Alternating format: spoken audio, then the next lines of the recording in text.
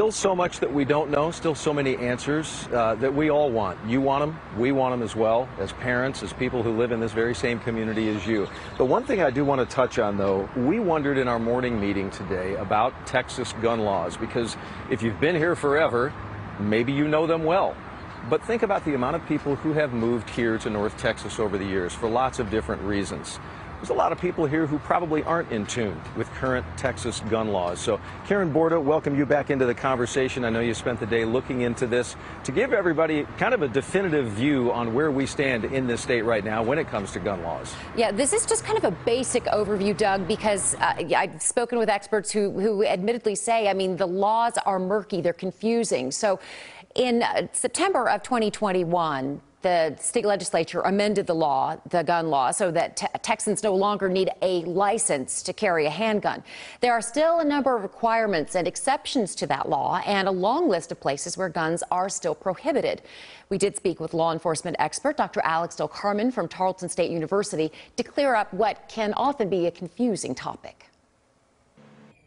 In September of 2021, it became legal for Texans to carry a handgun without a permit, but there are restrictions. You must be 21, can't have been convicted of a felony or certain misdemeanors, and have no protective orders against you.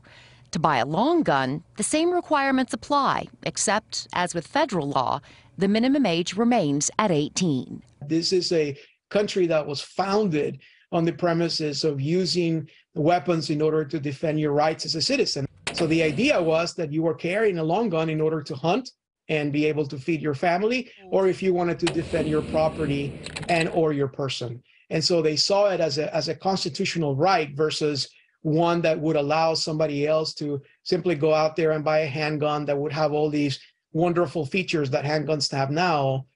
This is more of a traditional, historical component in our country than anything else. Despite an open carry law, there are restrictions to where you can carry.